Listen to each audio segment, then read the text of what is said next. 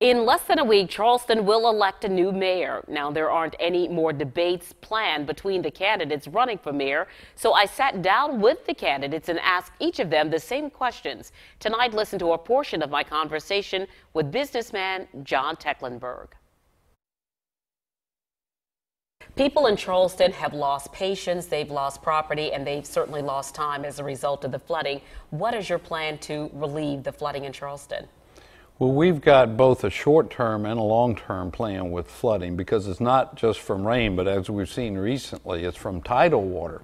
We've got a rise in sea level. Over the last century, it's risen 15 inches in Charleston Harbor. So we need to do a better job of everyday maintenance in addition to the big projects that the city's been performing. And then we need to think long-term about what we're going to do about tidal rise, and we need a resiliency plan in order to do those incremental things over time, like raising the road beds. And Main Road is a great example. We saw it flood week before last. Lockwood, for the last couple of weeks, we've seen tidal waters coming over Lockwood Boulevard. So the next time we pave Lockwood Boulevard, for example, we need to go ahead and plan on raising it up 12 or 18 inches. And speaking of infrastructure, drivers can spend hours trying to get into downtown Charleston, trying to get on the peninsula. What is your plan to ease traffic congestion and to improve infrastructure?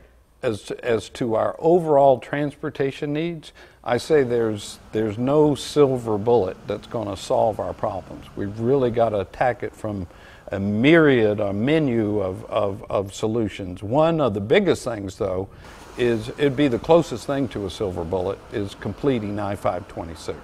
I think that's a critical component. Long term, we need to improve our public transit system so that it's a viable alternative for folks getting around. You know, in about 20 years, they're predicting that our population is going to approach 1 million people.